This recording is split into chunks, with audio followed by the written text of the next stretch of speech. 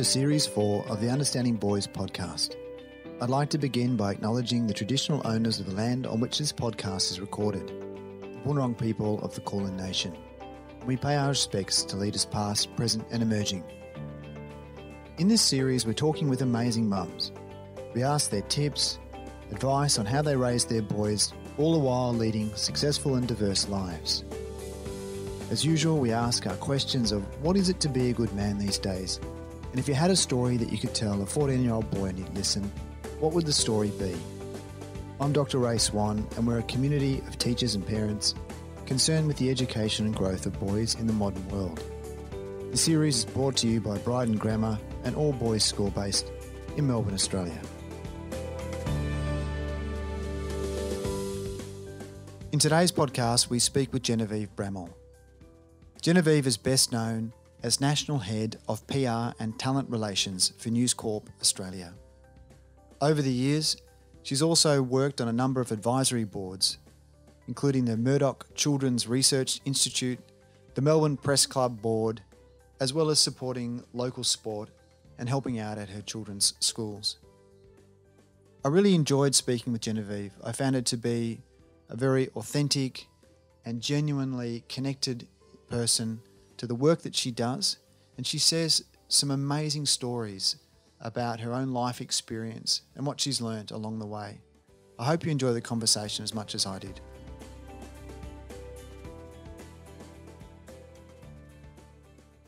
So welcome, Genevieve Brammall, to the Understanding Boys podcast. It's great to have the opportunity to speak with you today. Just off mic, we were talking a little bit about parenting and for both of us a lack of expertise, but certainly good intentions. But look, thank you very much for your time in advance. I'm hoping to cover a few things with you today, but I thought probably a good place as any to start is just a bit about you and your background and the work that you do, just to give the listeners a bit of an insight.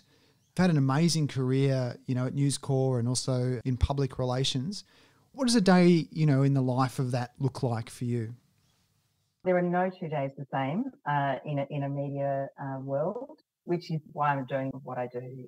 I started out in my early years studying a law degree at Melbourne University, and I very quickly realised that the law, whilst incredibly challenging and enriching and important, was also, a labour of love. You could be working on a case for months, if not years on end. And for me, I'm probably a little bit too fickle for that. I need constant variety, constant change, constant fresh challenges, the ability to meet new people all the time, and to think outside the square in different ways every day. And that is what my job has delivered to me. So starting out as a journalist and then moving through into magazine publishing and then into corporate affairs and public relations now, nationally for News Corp. And it is the kind of job where, as I said, no 2 days are the same. I effectively work to proactively and positively publicise the journalists and journalism of all of our brands across Australia. So that's all of our newspaper brands, our magazine brands like Vogue, our online sites like KidSpot or news.com.au, right through from, newspapers like the NT News, or the Geelong Advertiser, through to our mainstream metro markets like the Herald Sun or the Daily Telegraph. So it is very, very varied work, and I have been in I'm into my 28th year with the company. So I clearly enjoy what I do to stay that long. It's huge. I mean, it's a huge role. It's a huge role for a number of reasons. One, obviously the scope, the number of various publications that you're putting out there, and obviously the time you've spent in the role as well. But I think one of the other things that's quite extraordinary, I think, has been the changes to news and how we consume news, even the last sort of 10 or 15 years, and obviously things like paywalls and, some of the brands that you work with, how they manage access and advertising, and also, I guess, the ways in which now is there such a bad thing? Is there bad publicity anymore? Does that even happen? Probably. Well, I would argue that you get worried if you're not being talked about. So I love the diversity of content that we publish. I love that sometimes it's controversial and that not everybody agrees with every word that we write. I think that in a really robust democratic society, there has to be room for multiple voices. And obviously through the work that I do, we make sure that we are publicising content that is going to be richly read and enjoyed by a wide variety of Australians. As the audience that is consuming a News Corp publication each month is around 18 million Australians. So there is something for everyone within the brands that we publish. And I'm really proud of the diversity of content that is available to Australian audiences. If I was a parent listening and I was thinking, gee, it looks like an expansive area. We're in a job market where we're seeing some contractions. Yesterday I was reading a paper that was looking at, the decline of certain roles in society. It was a Productivity Commission report, that certain essentially replicable cognitive and even some emotional kinds of roles that just really starting to, even law, interestingly, is becoming, with the advent of AI and the new, chat GPT and all these sorts of things that are sort of coming out. What would it, if, and I guess in your day there would have been cadetships, I'm imagining, it's a good place to start. If I'm a parent, I'm listening, I'm thinking, gee, I reckon my kid might be interested in either PR or news or, talking to people, interviewing, journalism, finding things out. What's a good place to start and what would you be encouraging them to do? Look, I think that journalism, storytelling more broadly, is a skill and a necessity that isn't going to go away. So the platforms that we consume on might change, and we might not now know what we might be consuming in 5 years' time. 5 years ago, we probably didn't know that Netflix was going to be such a phenomenon. But people's desire to connect with other people and to connect through their stories, I think, is ageless. And so I think there's always going to be scope for great journalism, and how we navigate our way to that in the future is constantly evolving. News Corp last year partnered with Google to create the Google News Academy, which really is about training the next generation of journalists in storytelling methods that take us beyond the printed word or the written word on a website and into new ways of working with drone technology or audio podcasting and other aspects. I haven't done the course, so I'm not intimately involved with what it actually offers, but it's just an example of how we have to constantly be on guard, be aware of how we can evolve to meet the needs of a changing audience, and to ensure that we're telling stories in ways that are going to continue to be consumed. I think that we went from a place of long form journalism being, especially in big Saturday newspapers and Sunday newspapers, people would spend hours poring over inserted magazines, and probably those days have really changed, and now people tend to snack on more bite-sized content more frequently. But that isn't to say that people don't then spend a lot of time consuming news. They just might do it in smaller chunks, or they might just decide for themselves to binge a whole feature story that is told in different ways. I think I worked very, very closely with Hedley Thomas of The Australian on the teachers' trial last year. Right. And I think that the work that The Australian did in that space on the Chris Dawson trial was profound, and our audience could consume that in multiple ways. It was in newspaper format, it was on our website, there was a podcast, obviously, that sort of took the world by storm, and that kind of storytelling and finding, for a journalist of Hedley's ilk and expertise and longevity in the industry, for him to find a new voice and a new way of telling stories, was very, very special. And I think, well, for those who've consumed both the Teacher's Pet and the Teacher's Trial podcast, they've been really spoiled by that quality and excellence of terrific journalism. Yeah, it's such a great observation. And I wonder, you're saying earlier about the importance of, in a democracy of having, news that's available. And then we also have, the role of, I guess, media as a fourth estate and, keeping everybody honest and, holding up a mirror to what's going on. But yet at the same time we have, we're telling stories and we're giving perspectives. It's amazing, isn't it, the power of contemporary media to still shape, community discourse. And also I guess there's an ethic and a morality that needs to be in and around that and the kinds of stories that we do and don't tell, I guess. Yeah. I mean, I've always felt enormously privileged to occupy the space that I do professionally, because the access to people and to information and people's, willingness to open up their hearts and tell their stories is profoundly a privileged place. But with that comes enormous responsibility. And so I do agree with you. I feel that we need to make sure that we are telling stories all the time with the utmost respect and integrity that we can, to make sure that we're balanced, we're asking the right questions, and, when it's a report, that it remains a report, and when it's an opinion, it quite clearly can be as opinionated as you like.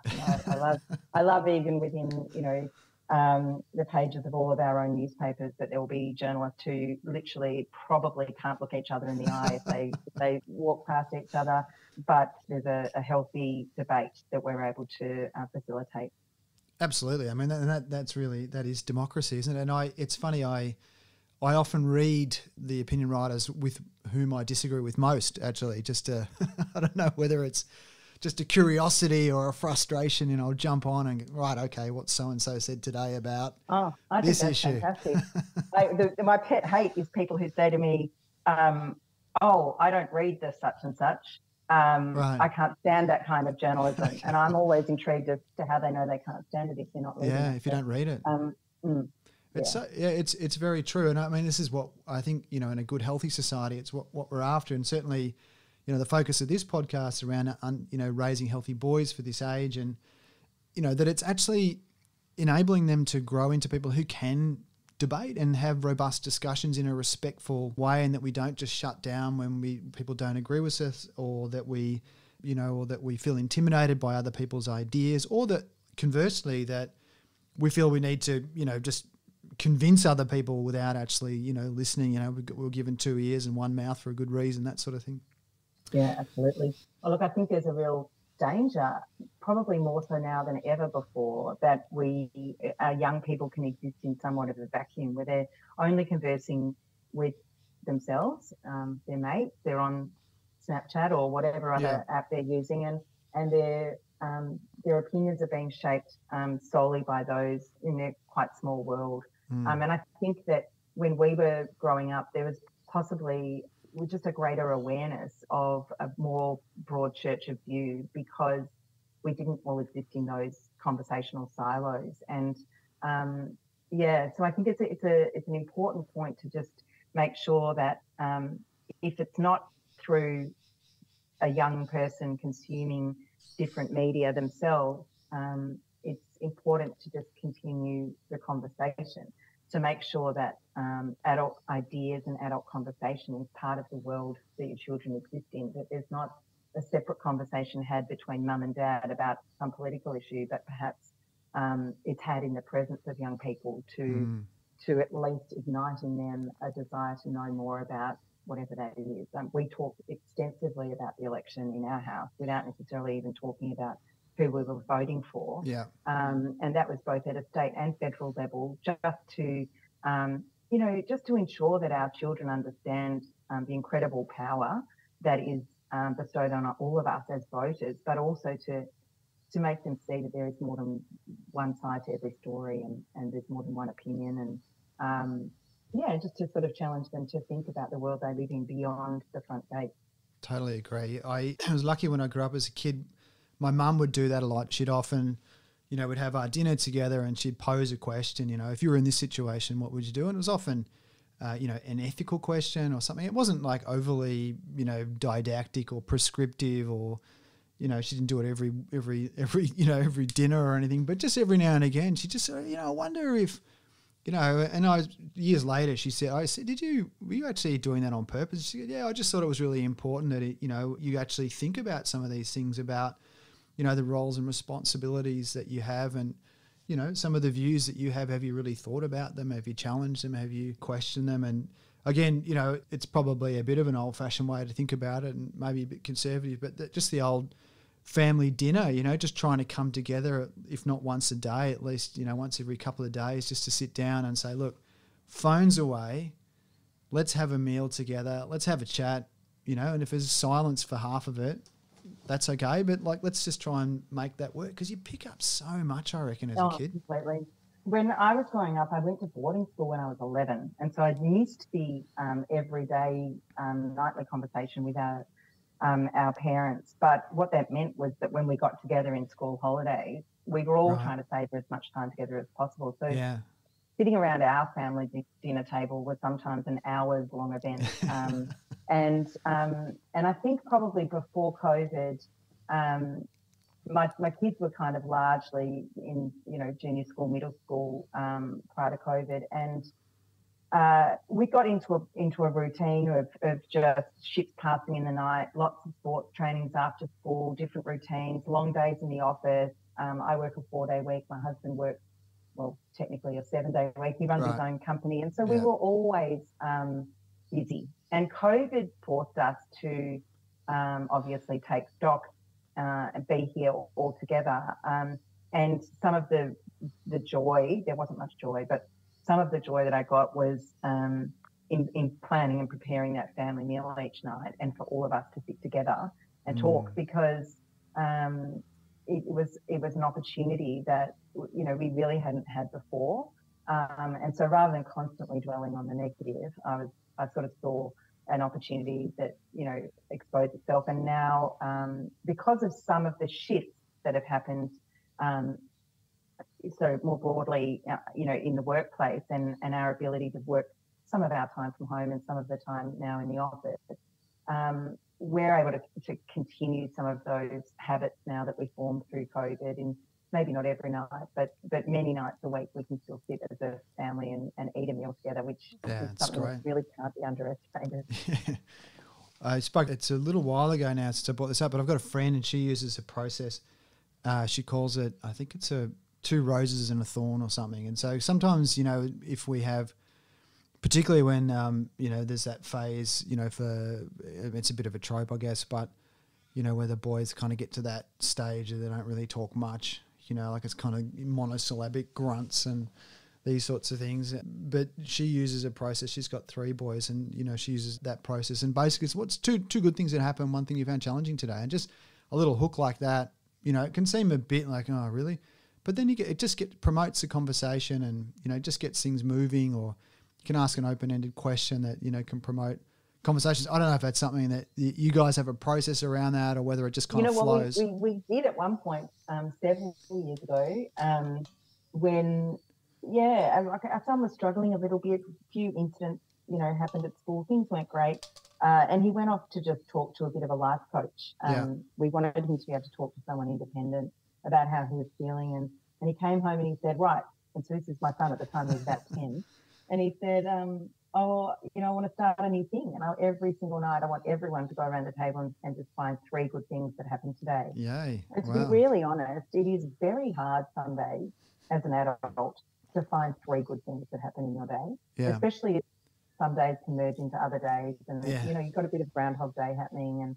And, you know, we tend to sort of talk about and dwell on the things that didn't go so well. Yeah. And you don't realise the impact that can have more broadly on the young people in the world.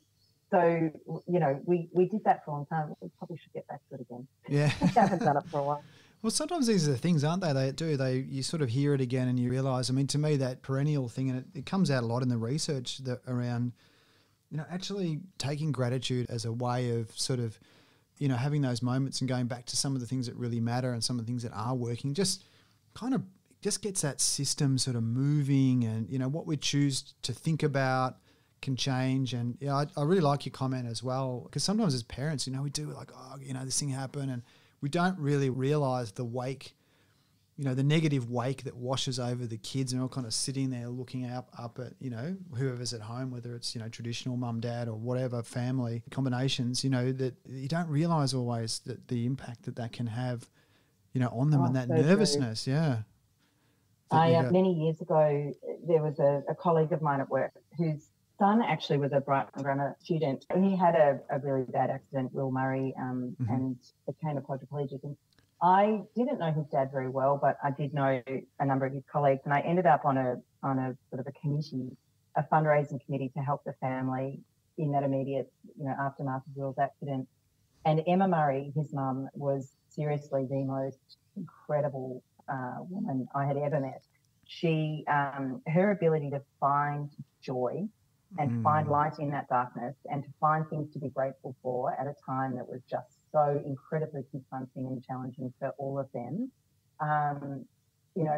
That's where you sort of sit down and think about your day and think about, oh God, just imagine if that were me. So I think I definitely, the legacy of working so closely with that family has had a profound effect on me in terms of just finding joy. And I think also I've always been the kind of person that was a glass is half full. I do tend to try to always look for the positive in any experience. But I think that is really, an important life lesson. And certainly Emma has continued to live that through her work as well now. Yeah, totally agree. We spoke to her on this podcast, I think, I can't remember what season now, but yeah, an amazing family and, an amazing story and really inspirational. And some of her practices now in high performance mindfulness, I know a number of schools, including Brighton Grammar, are using that process about reframing, what's my A game, what's my B game, what does that look like? And really giving kids the tools that they can actually do that. Because I guess we do, we are a product of our environment. We do, we all wake up sometimes in a bad mood or wrong side of the bed but having some tools, and I guess when we were growing up, I guess the day was programmed in such a way as, you go to after school sport and you'd actually have to go for a run and, you do your couple of laps and before, you started doing ball drills or whatever, and it would just force you to, and there it is, the example is physical exercise is a really great protective factor for, feeling glum because you're actually moving your body around and, it's all of those things. So, yeah, it's an amazing story. I wanted to ask you a bit about your work in, that you've just given one example of many examples where you've worked in service and community work, advisory boards, Murdoch Children's Research Institute, fashion. I was pleased to, I don't mind a bit of fashion. So, I mean, there's a pretty broad range, local sport, you've done so much. I mean, you have this huge job, family, you're doing all this extra stuff. I mean, the question I wanted to know was, your thoughts around was why is that important to you? Like this sense of connect. I mean, you've used the word connection a couple of times and, I get the sense in which you're someone who is very good at, finding ways and looking at, building into people and, creating relationships and positive outcomes. But, to take someone who's already really, really busy, like all this work, extra work that you do, what's driving that? Oh, I think probably I am who I am as a product of my environment, like we all are. And my environment as a young person was very much influenced by a family that sort of, it walked the talk. Both my parents, I was one of 6 children, small country town, a regional community. My father was a lawyer in the town. My mother's father, my grandfather, was also a lawyer in the town, and they were partners together. And they never sat back and waited for someone else to put their hand up. They always, put their hand up first, whether that was to be the coach, the team manager, the treasurer, the president, the board chair, whatever it was. And so from a very young age, I just remember, we'd say to Mum, "Where's Dad tonight?" "Oh, Dad's got a Rotary meeting." Or we'd say to Dad, "Where's Mum?" "Oh, she's gone to the school, school board meeting or the parish council meeting." And I'd watched my grandfather when I was 3. He was elected to as a senator in the federal parliament, and he was only a senator for about 3 years. But when you are influenced from such a young age by just literally witnessing the people around you give back and be involved, like it is an expectation, it is very hard to not replicate that kind of behaviour. Yeah. And I haven't done it through necessarily through choice. It's more something that I've just it's found me. And then as things have happened, I was on the Melbourne Press Club board for 10 years, and I felt like 10 years is quite a long time to give to an organisation that was largely, professional, work. So when I was coming to the end of that tenure, I decided to proactively seek out something to replace it, because I knew that if I didn't, the gap would close and I would feel like I had no time. But I had time because I'd already been devoting, so much time to that pursuit. And so I proactively sought out, I knew the Murdoch Children's was a great fit for me. Not only had it been founded by Dame Elizabeth Murdoch, who, was known to me personally, and whose family I work for, but more importantly, that the work of the Murdoch is just so spectacular on a world scale. My son had been born with an immune deficiency. We describe that as he has no ninjas in his blood to fight germs. And we discovered that when he was about 2, and he was then a regular patient every 6 months at the hospital. So I felt very compelled and drawn to the Murdoch, and I made a beeline for a person that I knew there and said I'd like to be considered for a role on their development board when one became available, and it was pretty soon after that I was able to transition out of one of those press club roles into the NCRI. And again, I've done that for the past 10 years. I did stand down off that board last year, largely because I did feel that as my kids have got older, ironically, I feel like they're taking even more of my time. Right. My job has become bigger as well as the years have gone on, and I do spend a lot of time in Sydney, and I felt that I needed to claw back a little bit of time for me. In saying that, I then have now put my hand up to be involved at both my daughter's school and my son's school in different capacities for this year. So once again, I haven't let the grass grow under my feet. I've found other ways to give back that are meaningful to me right now, and possibly won't take quite as much time as those board commitments. But as I said, my family, my dad and my grandfather, all my brothers, my cousins, my uncles were all educated at Xavier, and Xavier as a Jesuit school was founded on the principle or the Jesuit tradition and the philosophy that we should be men for others. They now have expanded that to be men and women for others. They have girls in the school now, and I love that philosophy. I think that we were always told as children and raised in a Catholic primary school, do unto others as you would have them do unto you. And I still love that philosophy, but I do feel like it sends up a sense of a quid pro quo, that in that equation there's two people who must be doing things for each other. But being a man or a woman for others actually just says, I'm doing this for no one other than someone else. Yeah, wow. And that to me is a pretty incredible foundation, to live by. So yeah, I mean, my dad, I get emotional talking about my father. He's an incredible man. But yeah, he's definitely been a role model in that space for me. The kinds of things that he's done behind the scenes, I think he doesn't do it for praise. He just does it because he truly believes that that there is a greater purpose in life and a greater fulfillment if you can give back to other people. There was a time where a very good family friend of ours had a son who he was very, very intelligent, lived in Kyabram, and basically their family couldn't afford the same kind of educational opportunities that we could.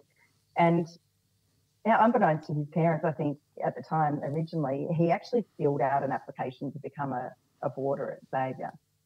And of course, as life would have it, he was awarded the scholarship. But it was only a half scholarship. And so he said to his parents, I've won the scholarship. And they said, well, we can't afford the other half. And this is sort of partly instructive, into, my sense of giving back and what was modelled to me. It was that my dad and another friend of his in the town, another, senior professional who had also been educated at Xavier, they got together. Each of them had 6 children, each of whom were going to educate all of their children at private schools. So it was no mean feat that this boy was older than each of those men's children. So they were making a decision together to do this before they had even spent a single cent on each of their children's education. But they decided that there was no way that they would allow him to pass up the opportunity for a Xavier education. So they paid 25% each, and obviously the scholarship paid the other 50%. And he went all the way through Xavier, graduated with incredible marks, went on to Melbourne University, became a lawyer, is now a barrister, and his sister is still my best friend.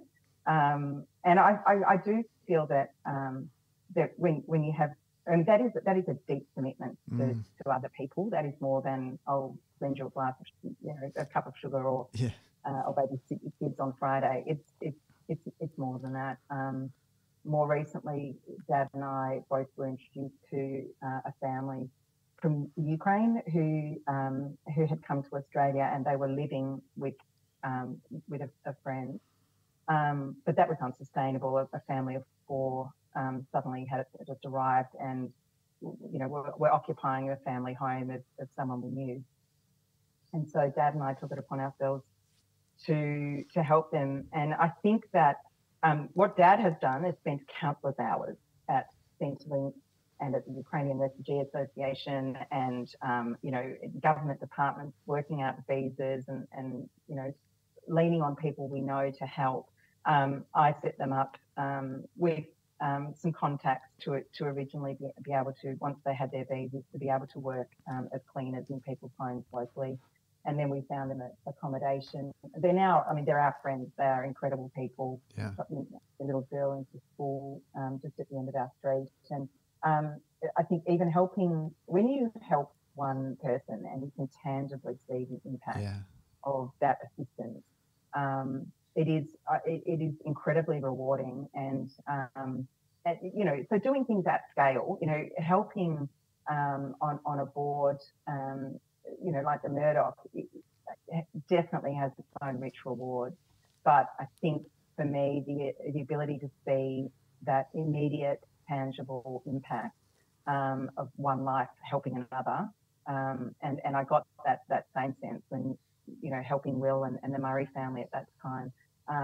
It was, it's deeply, deeply rewarding. And so back to the question of, what motivates me to be like this. I really honestly don't think I have a choice. I think it's just part of who I am. And how can you not? Yeah, how can you not? How can you not want to feel like that? Like, it's a great feeling. Yeah, it's a beautiful story. Thank you so much for sharing it. I feel really moved, especially, I think, hearing it about your dad, and like just you said earlier about how, just simply being someone for someone else.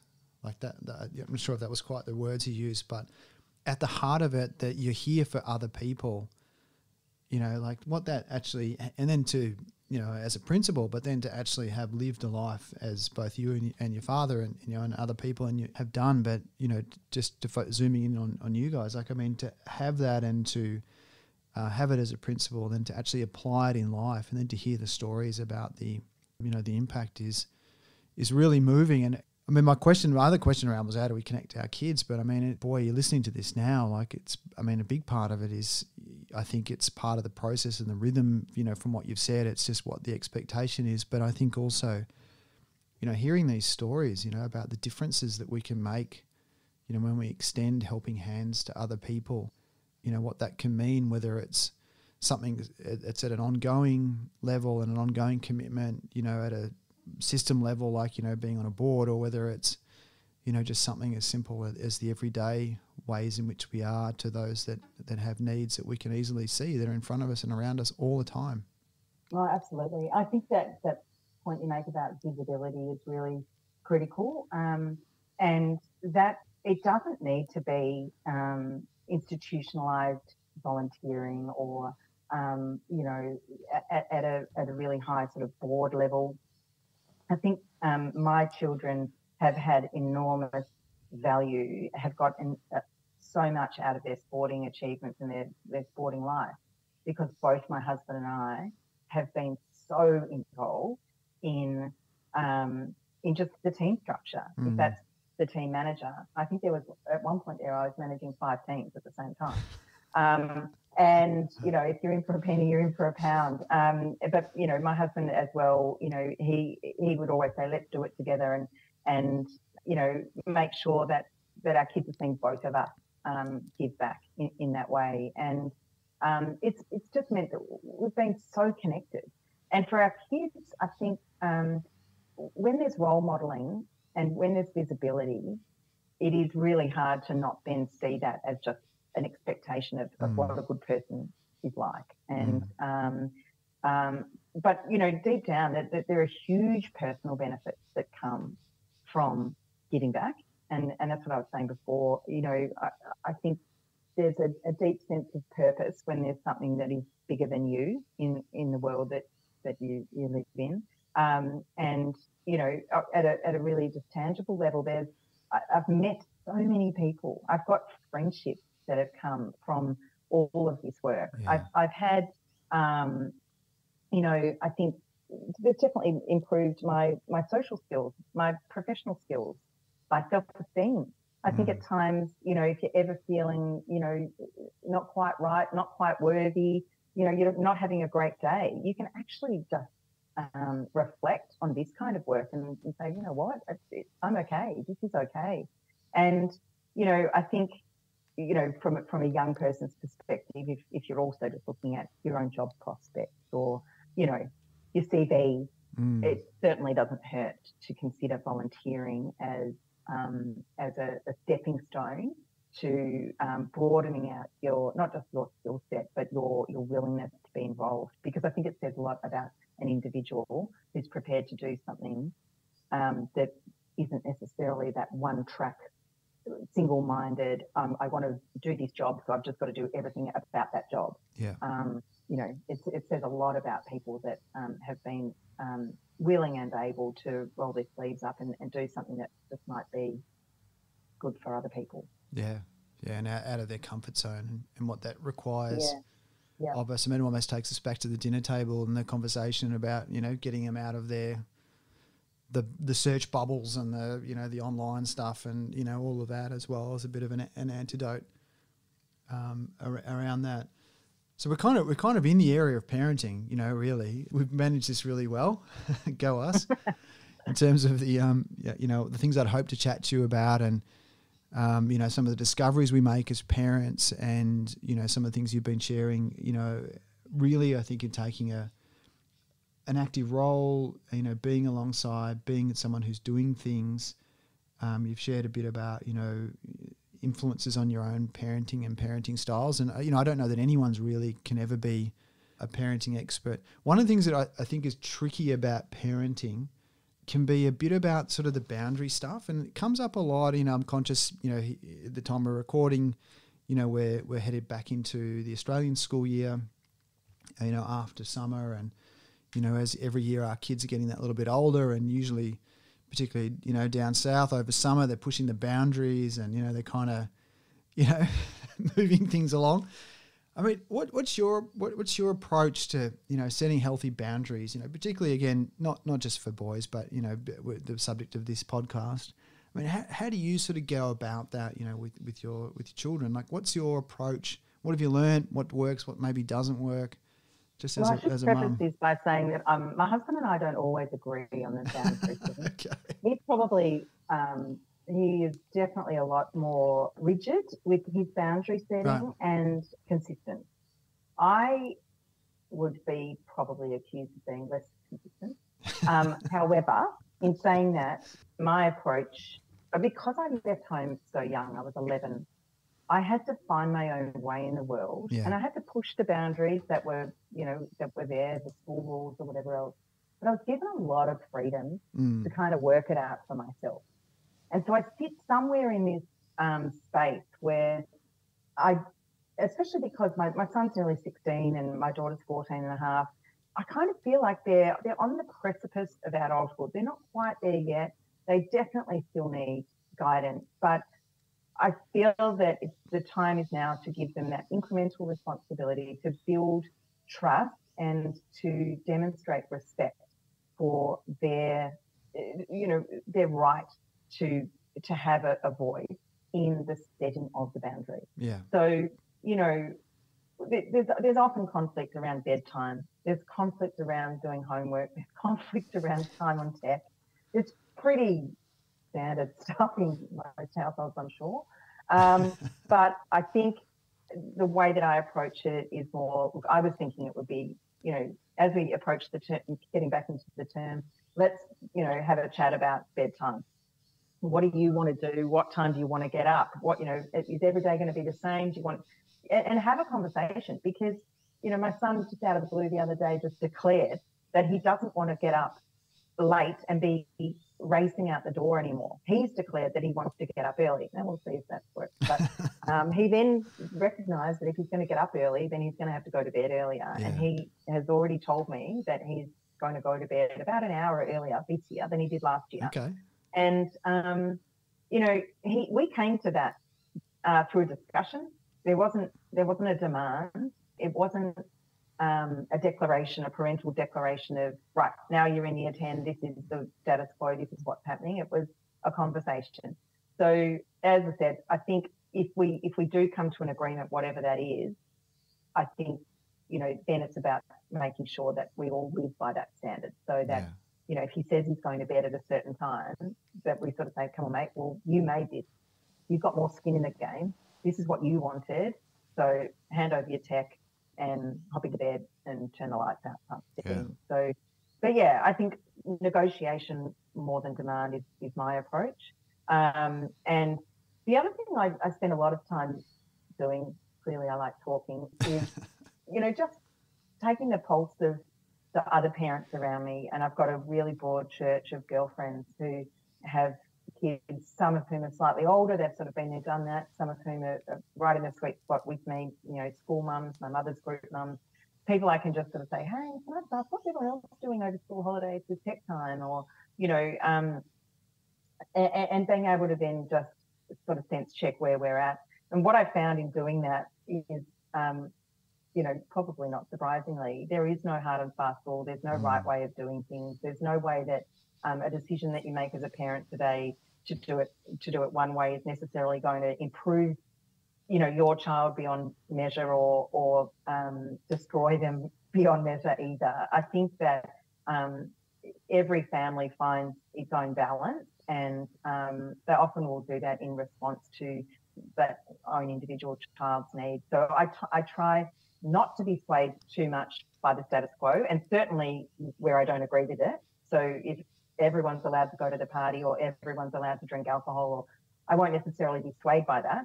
But at the same time, I'll be mindful that that's, the way that my children are perceiving the world they live in, and use it to start a conversation. And generally speaking, I'll be able to find, at least a handful of mums will be doing it my way as well. I can definitely prove that it's not ever everyone. That's right. When they turn around and say, oh, but everyone's like, no, they're not. No, I've got on good authority. I love it. Yeah. If you could tell a story to a 14-year-old boy and he'd listen to your story, what would the story be? So I've thought about this, because I think the story that I would tell a 14-year-old boy would have to be a story about a 14-year-old boy. Mm-hmm. And probably the message that I would want to get across is a message about opportunity and making the most of every opportunity. I personally don't believe in luck. I believe in good fortune, but I think we make our own luck. I read a quote the other day that said 10% of life is 10% what happens to you and 90% how you choose to respond to it. Yeah. And so the story that I would tell is the story of a young boy called Tom. And it was late 1920s in regional Victoria, and the Depression was looming, and Tom had grown up on a farm. He'd had to ride a horse to school every day, and it was kilometres to school. And he lived with his siblings and his parents, and they were quite, I think, quite wealthy at the time. Certainly wealthy enough that when some neighbours started to feel a bit of a run on their money in the early days of the Depression, Tom's father went guarantor on a lot of the bank loans for his friends. And of course, what happened was that the family lost their farm and they had to move into a neighbouring small town. And you can imagine through the eyes of a 14-year-old boy, life would have changed pretty profoundly in that time. And possibly, you know, some of the opportunities that he may have otherwise received in life, he possibly felt he wasn't really now going to be capable of achieving. So Tom one day saw an ad in the Catholic newspaper, The Advocate, and it had the opportunity to go to boarding school at Xavier College. So he thought, I'm going to apply. So he did. And his dad came out to him one afternoon several months later and said, oh, Tom, there's a letter for you. And so they were reading it together, and he realised that he'd been offered a scholarship. And his dad said to him, he said very earnestly, may you never have to tend the fields again. And that was my grandfather. He went on to graduate from Xavier, and then he became a lawyer. I think I said that earlier. Ultimately, his studies were interrupted by World War II, and he persevered. And he after being in Melbourne and studying, moved back to Kyabram and built the practice there, which is where he obviously worked with my father, and, you know, the two of them built their practice together. But I think the reason that story resonates with me, and I hope it would resonate with other 14-year-old boys, is that life throws you challenges, and it's what you make of the circumstance before you that is the makings of the man. It's not what happens to you. Life doesn't happen to you. You get a choice in every moment. You know, we didn't talk about sliding doors, but in every moment there is more than one path. There's no roadmap. None of us, you know, are handed the charter when we're born saying this is where we're headed. And I think, you know, if you can at times, like Tom did, make some of your own luck. You know, seek out the things that are important to you, like a good education, and then see what happens. And don't necessarily just resign yourself to the fact that because something has happened in this instance, that it is then going to change the course of your life forever. And certainly for me, I have tried as hard as I can, especially professionally, to make my own luck so that my world suits me. And that's why I find myself in a really professionally fulfilling role. But I work a 4-day week, and I live and work in Melbourne, even though my role is national and our head office is in Sydney. And I'm able to be I hope, a very present parent as a result of making some of the choices that I've made in those sliding doors moments, to possibly not keep climbing up the ladder for the ladder's sake, and to be happy with the rung that I've chosen to stand on, because it's where I want to be. That's my story. It's beautiful, beautiful story. Thank you so much for sharing it. My last question is, what is it to be a good man these days? I know. So I kind of come back to, I don't think that what it is to be a good man or a good person has changed dramatically through the ages. You know, I think that many of the traits that I hold dear in a good man are ageless, and things like to be fair, to be honest, to be trustworthy, to be present. And, you know, one of the greatest gifts I think my husband has given me, you know, in our partnership, is the freedom to choose how much I wanted to work. And that, you know, to enable me to devote as much time to outside interests and to our family as it did to my career. it enabled me to sort of step off the treadmill and make some considered choices about the time that I wanted to spend in professional working life and the time that I wanted to spend at home. And I think that to me is a hallmark of that deep respect that we've been talking about, in understanding that, to be a good man or a good person is to truly try to understand someone else's need and to meet them in that place that works for them. So respect is probably the one word that to me sums up what it is to be a good person, to respect others, to respect yourself, and and just to generally be respectful of those in the world around you. Genevieve Brammall, thank you so much for your time. For me personally, I felt very moved in lots of the things you shared. So I really appreciate, your warmth and your authenticity, in what you shared. I think from all of us at Understanding Boys and our listeners, we're really grateful for your time, for your insights and for the work that you do and for the model that I guess you give all of us to be inspired to, try and live lives, where we consider how we might be of service to others. So again, thanks for your time today. Absolute pleasure. Thanks for having me.